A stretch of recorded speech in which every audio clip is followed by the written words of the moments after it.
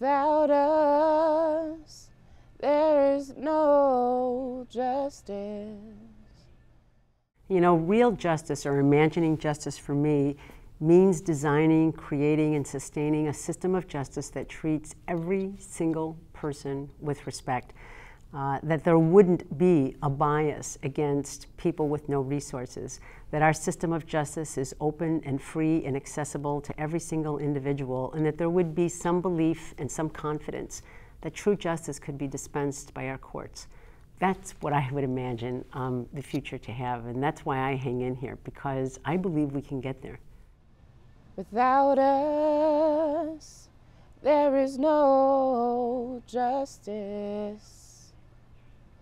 Without us, there is no justice.